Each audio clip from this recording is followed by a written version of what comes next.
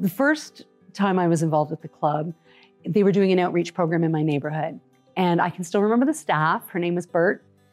And she was doing, she was teaching kids sign language. It wasn't that the club specifically did something to help me that they knew about.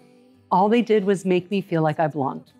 And I actually had a place where I could go and feel welcomed. And that wasn't something I really had. They just make you feel like you have a safe place to go and you're welcome and you matter. I really would not be that person, the person I am today, without the club.